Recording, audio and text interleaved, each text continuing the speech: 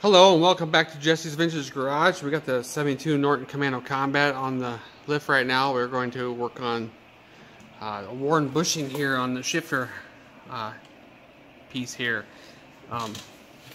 It's leaking a little bit, but yet it's worn, so it's. You can see it move. Yeah, you can see it kind of moving there. We're going to work on replacing this. Yeah, see how much that moves? It's not supposed to do that. And we're hoping that the shaft's not worn as well, so we're going to find out when we dig into it. But anyway, let's get started here. First off, we're going to start draining the fluid, and then we'll work on taking all the linkage and stuff off. We have all the tools we think we need right now out, including a new bushing from Andover Norton here. It was yeah, nice brass bronze bushing. And it's a 040063 that gets replaced here. And we got another gasket to put in, and that's sitting somewhere else. But first off, we're going to drain the oil out of the transmission. Okay, so this is the bolt we need to remove to be able to drain the transmission.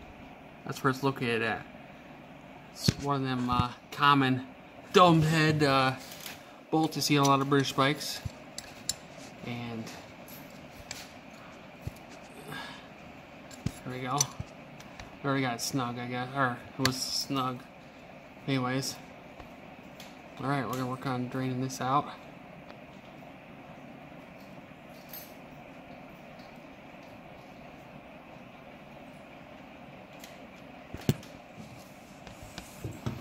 Alright.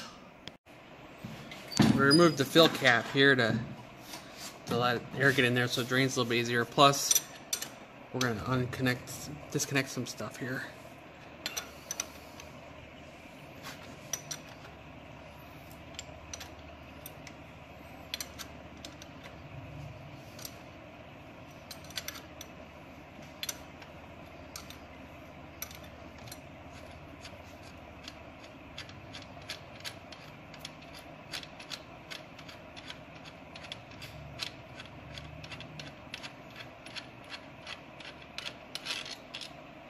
Go.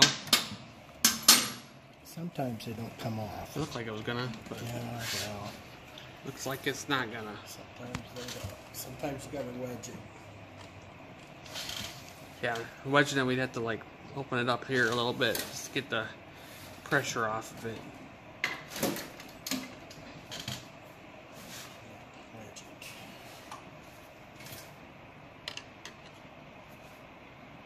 Careful not to hit the teeth.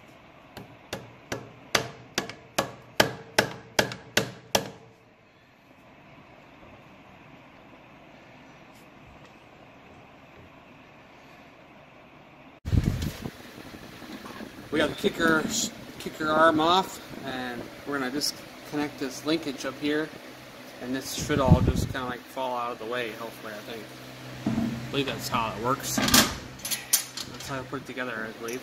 Oops. Yeah.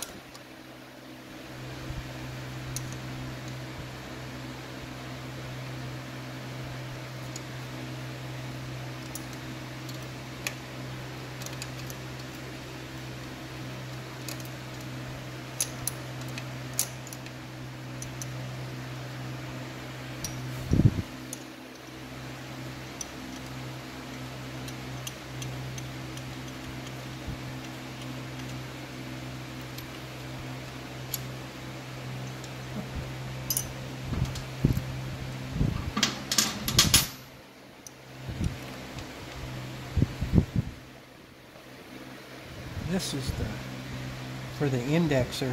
Oh, the indexer. For the pointer, but we can't use it because this is up in the air. Oh, there's that. Oh, that's right. Yeah, so this doesn't have the indexer on it because of this this linkage here and indexer here. There's a provision on the cover there that says 1, 2, 3, 4 on it, indicating what gear you go into. There we go. Now we should be able to get the cover off.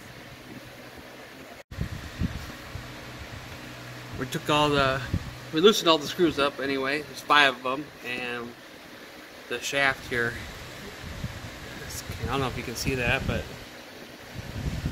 wheels back and forth pretty much a lot, it seems like. So We're going to take this apart and see what this bushing looks like.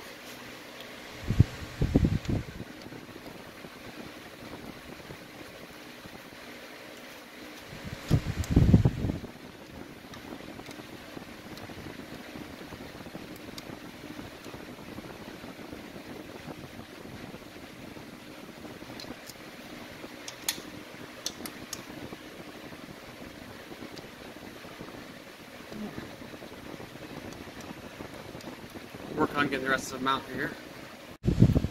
Disconnecting the clutch cable right now.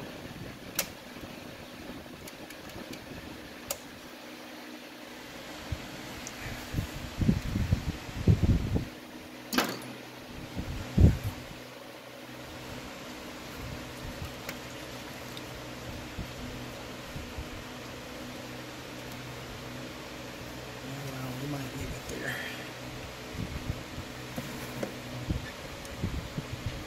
Might get something to tie that up.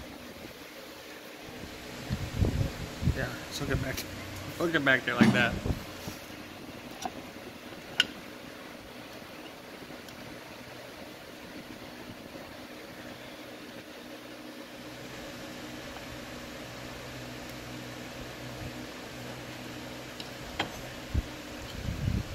There we are.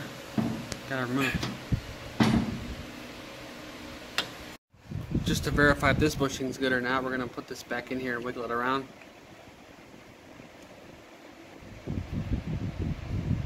No. It's fine.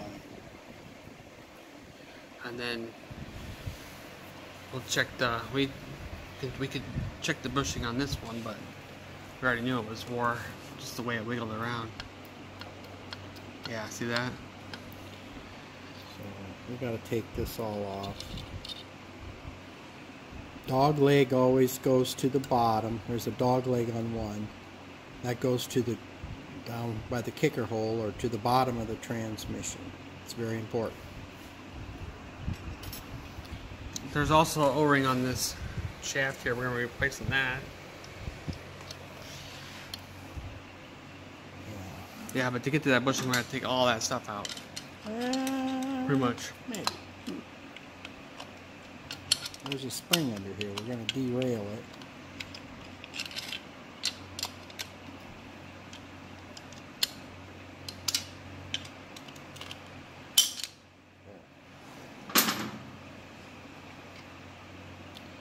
So here's the shaft. Now you can look at that and wipe it off. Okay. There's a washer.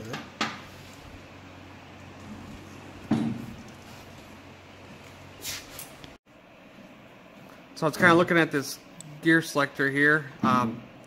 It's kind of got some stuff going on here, but you really can't feel none of that on the surface here. And it's pretty good shape. I got the new bushing here.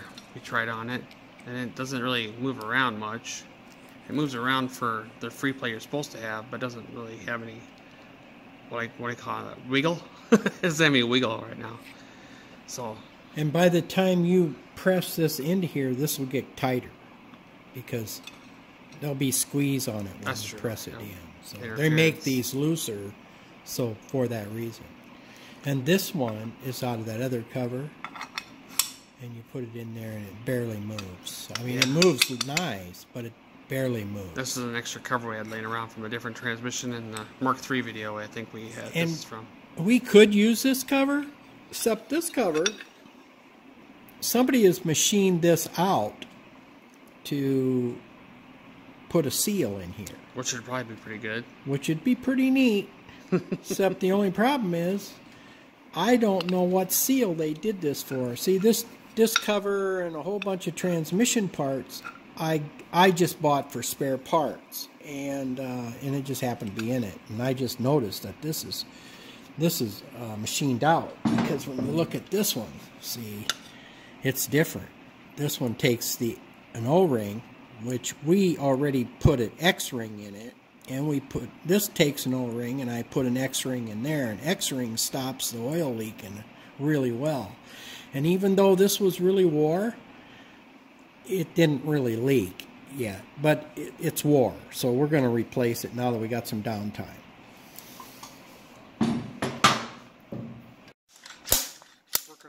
this out.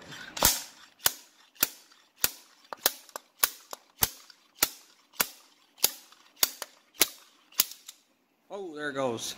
Got it. All right. Get ready to put the new one in. Here we are. We're getting ready to install the new bushing here.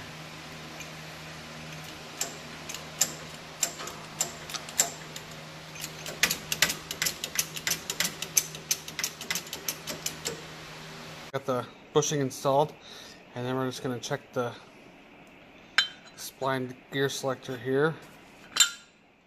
And wow, it's not tight. It doesn't have that movement anymore. No, it doesn't.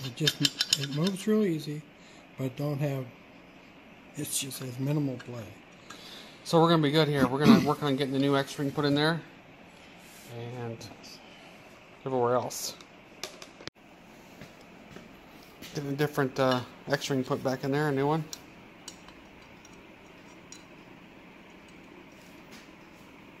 I got it twisted. We got a new X-ring in here now, and we got that one straightened out. It was kind of like messed up, but we got it fixed. And I guess now all we gotta do is just pretty much assemble this now. So, got it first. Is we probably should oil this. All right, I'll get the oil. There we go. He's got lubed with some transmission oil.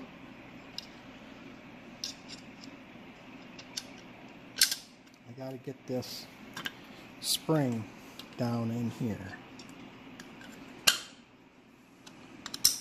There it goes. What's that? Which one is the bottom? There's one? a spring Yep. and here, and it fits in that hook. See down there? Yeah. So that's what keeps it centered.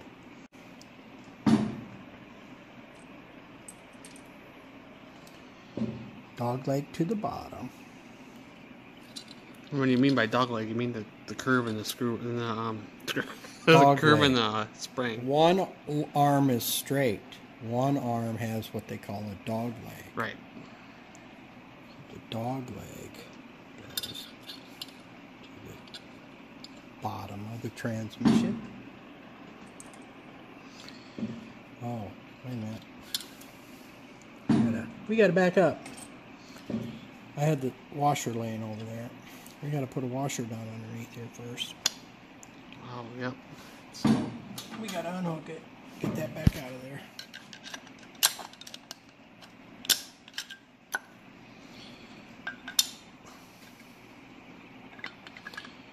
Should have a new washer, but I don't have one.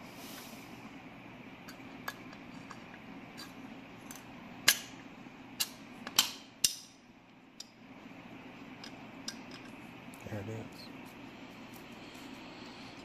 is.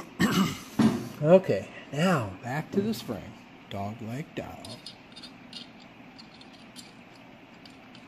Try not to spread it any more than you have to.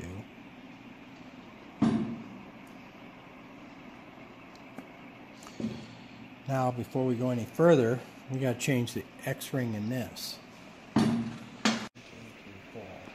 So there's the new X-ring for that selector shaft. 400-010. So like I said, it's 400-010, and the medium-sized one that goes to the right above the bushing. What would you say that one was? That one was this one. And that one is a 400-113. 400-113. And then our large one. The large one is a 400-214. Yeah, 400-214. So, just thought I mentioned all them. It's putting the new X-ring on that selector shaft now. Yeah. Trying to. Done. Trying to, I guess. Got to make sure it doesn't have a twist in it.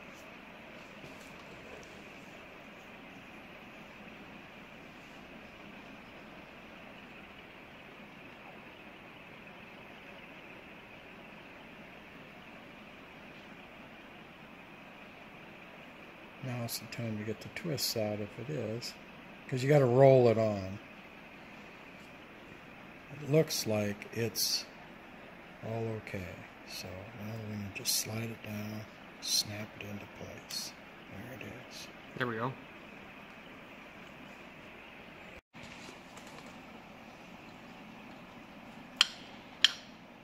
Oops.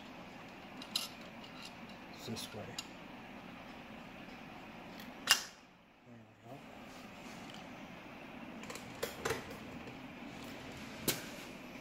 And when you have this perfectly centered, there's got to be approximately 10 thousandths of play between the spring and the pawl. This is called a pawl. So that when the lever is moved, it turns right away. See? We can't turn there like that. It's got to turn right away as soon as you start to turn it. But it also has to remain in the neutral position at all times. Like that. If one leg is bent wrong, it will be cocked over and it won't shift right. So that's very, very important.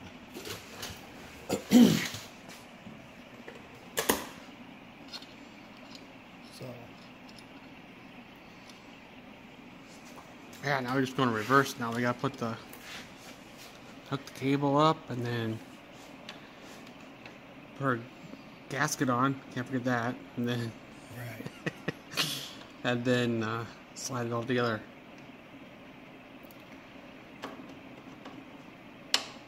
Okay. Put the spring in there. We'll probably use 510 on this, probably, right? You can, Or lots of times I just put them together dry. In this case, oil even is okay. oh, we're going to use the same this gasket. gasket isn't tore, so it's up to you. We can either put a new gasket in it. It wasn't leaking. It's not tore. It's That's actually true. in really nice condition yet. But if I pull this off enough to make it, it's up to you. Yeah, Some people might criticize this, but I have no problem with it at all. Yeah, we'll just reuse it then.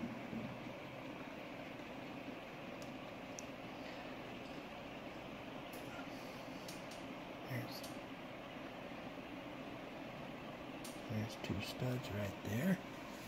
Okay.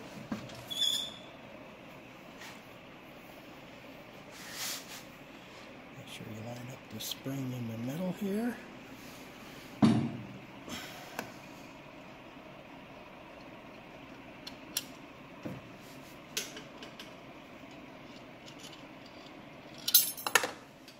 Well, I had everything right until I dropped it.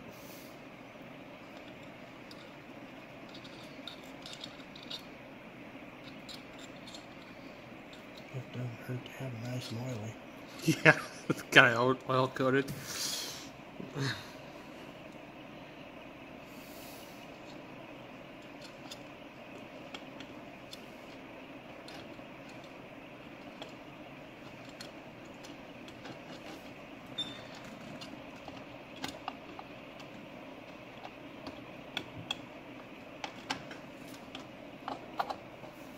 Get in there.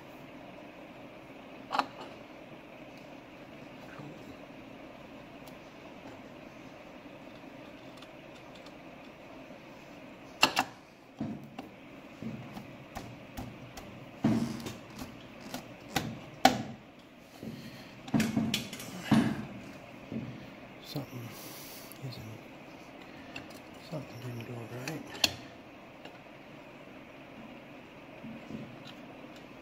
It fell out.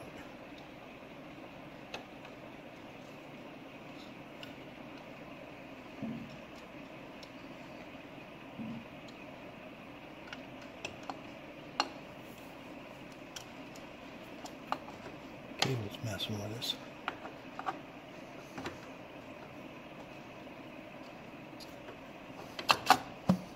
There it goes.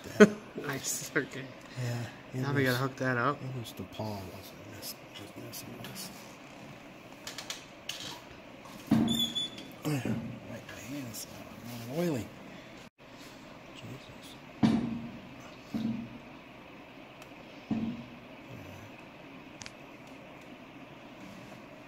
Get that kink out of the cable. I'm going to put one screw in.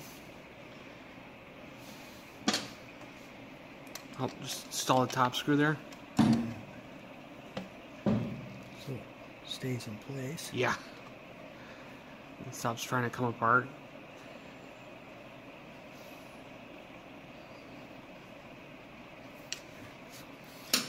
Now we're going to try and get this. I need to slide over. Gotta see where I'm at here.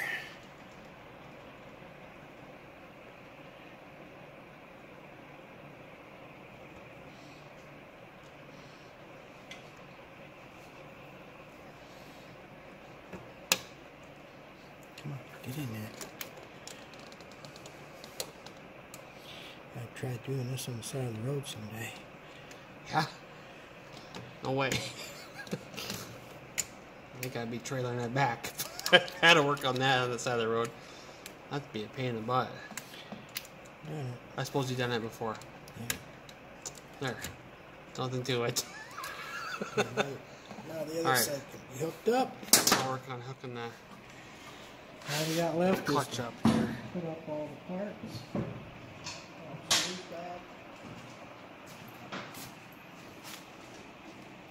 Fill it with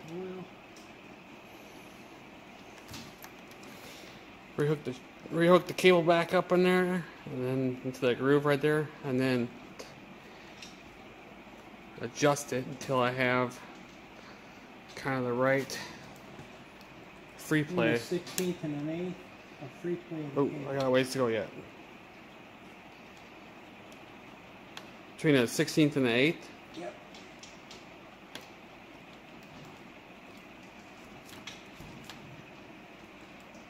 I think the book calls for 8, but sometimes you have to tighten it up a little bit if you have clutch drag. Alright, I think I have the free play there. I can always adjust it from there, but alright. Working on tightening up the rest of the screws here. This is a slotted like cheese head type screw, and we just pretty much have to hand tighten it. You want it tight, but not too tight. I mean, you're going into aluminum case. You can only get it so tight with so big a screwdriver, so if you don't get too big a screwdriver. When it fits it good. So you don't want to gnarl up your... Yeah, and one with a wrench thing where you don't need to you don't need to do that. Yeah, just get exactly. it good and tight and it'll be fine. That's how it was. Alright, nice. Now we got to put the drain plug back in. Yeah, we'll work on doing that. Then we cut this and it'll get all back up. It's going to be green oil. So here's the oil that came out. It actually looks pretty good for having pretty close to 2,000 miles on it since this happened, this leak or this bushing getting worn. I don't see a lot of glitter. We're gonna put new green zinc oil in here, and we're getting ready to fill it up. There is a fill plug here. You actually open this up and you put oil in through here until it starts to leak out, then you close this up. But if you fill it up, and you can actually see that hole right there. So if you're watching while you fill up, you can pretty much fill it up to that hole and you wouldn't have to worry about backing that out. That's what we do. That's what we do anyway. So I just bring it up to touch the bottom of the hole. And what we use is GL4. This is Brad Penn multi-purpose SAW 8090 gear oil, GL4. Do not use GL5. GL5 eats brass, and there's lots of brass inside of a Norton transmission. This oil is green, by the way, but I don't. It works really good.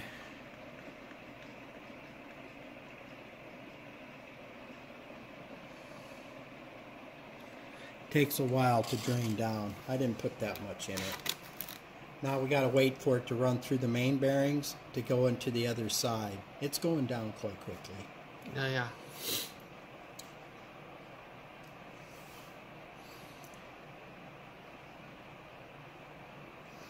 How much does it take? Usually just pretty much a quart or what? No, it takes about, I was gonna look it up, but since it has a fill hole, I don't worry about it. I just fill. No, that's true. Yeah.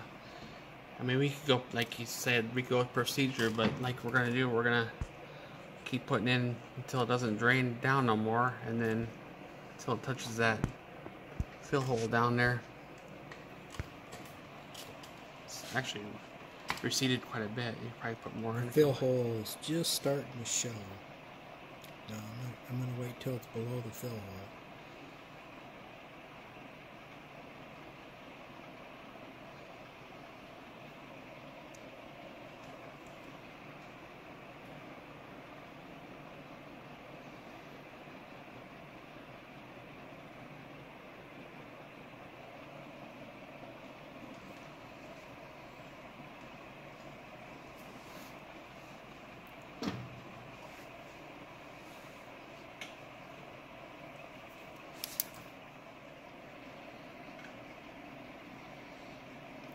Here's the hole.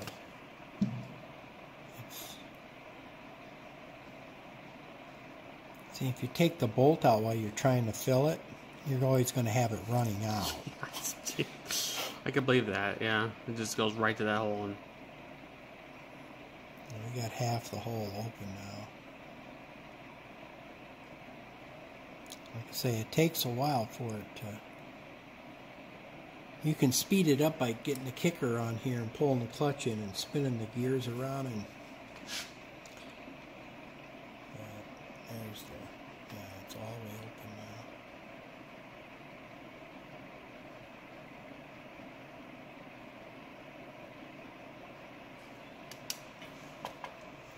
Sit for a couple minutes, wait. we can see that the oil's just below the hole there. And we'll have to just add a little bit more. It takes like, what do you say, 5.5 ounces. Yeah. And this had, yeah, I probably put about that much in. So I'm just going to give it a little more taste. And we'll let that drain a little bit. There we go. It should be pretty good. There we are. We got the cover on, and make sure that this breather hole is at the top, not down here. Got everything wiped? Yeah, we got it all cleaned up. We're ready to put the linkage back on and the kicker arm. Got the kicker arm back on here, and he's tightening down the bolt now.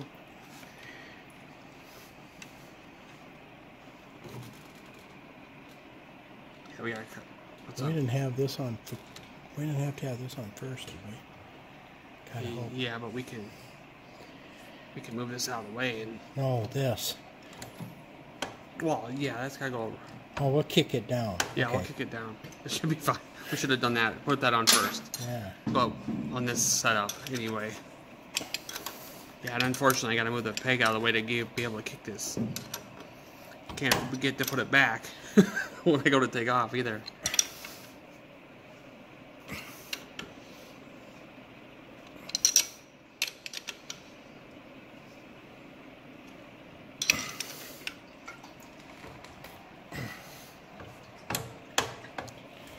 Okay. Clutch in. There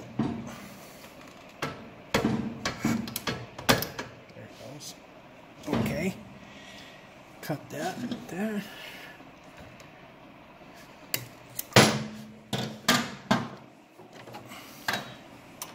There we go. Oh yeah? Maybe this won't work. Shoot. Well, maybe. Here, hold this down. Alright.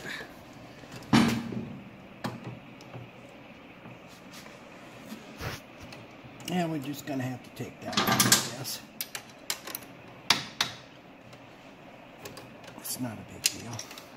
Nope. It's not like we're losing adjustments or anything. Nope. I should have put this up first, but then the kicker, I guess.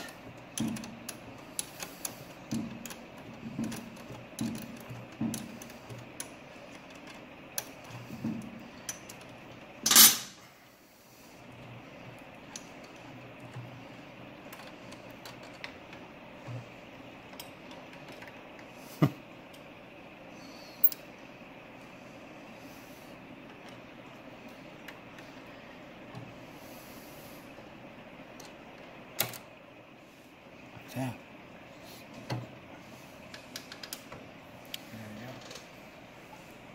Yeah, I think that's in the right spot, right?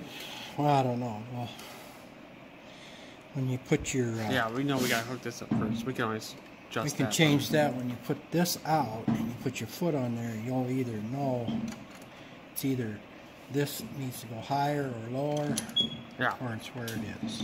and we'll adjust that accordingly. Anyway, that's pretty much how it goes together, so it's nice having that fixed. I'm probably gonna take this out for an all-day ride one of these days coming up, so let's see how that goes. It's kind of like one of my favorite bikes to ride, so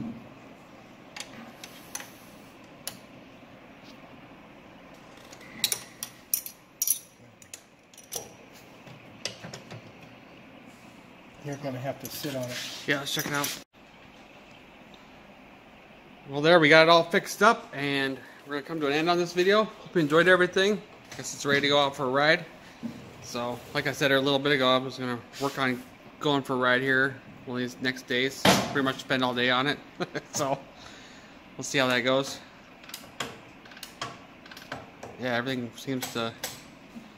We got this reset. We actually put the bolt in a different way this time, so that when we go to take it apart ever again, we don't have to have the problem like we did in the beginning of this video. So, anyway, there it is. So, anyway, see you again soon, and hope you enjoyed everything.